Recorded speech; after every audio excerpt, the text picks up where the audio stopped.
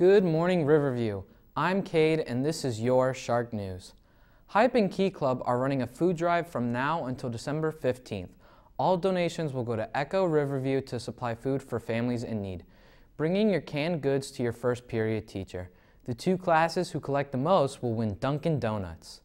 There will be a freshman steering meeting tomorrow, November 30th at 8 a.m. in room 305.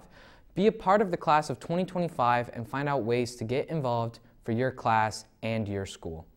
The Sexuality and Gender Alliance Club is having its holiday party Wednesday, December 1st after school in room 409.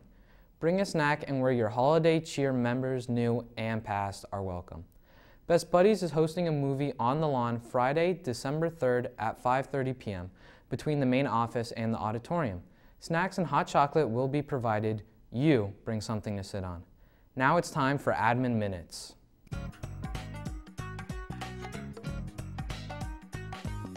On November 29th, when we return back from Thanksgiving break, we are going to have a pass requirement in effect. Basically, what that states is that we need everyone to make sure that they have a pass if they are to leave the classroom. You cannot be caught in the courtyard or in the hallways by an administrator without a pass. A teacher must write you a pass to get to the restroom and back. To ensure that we are following this, we are going to be putting the vending machines on timers, so the vending machines will not work until we have determined that this process is working correctly.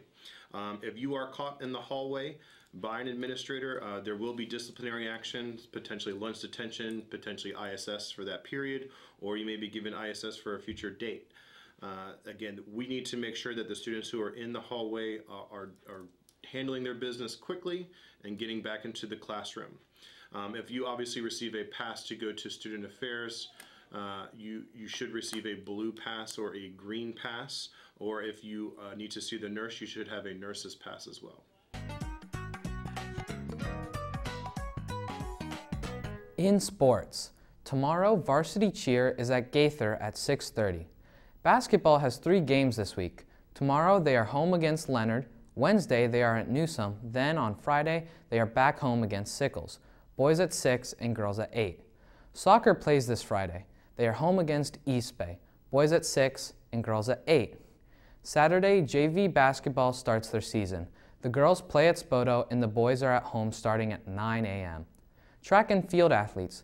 Conditioning workouts resume this week on Tuesday, Wednesday, and Thursday from 3:45 to 5 p.m. after school. Please meet outside the weight room. In arts and entertainment news, Art Club will begin Wednesday, December 1st before school at 7:40.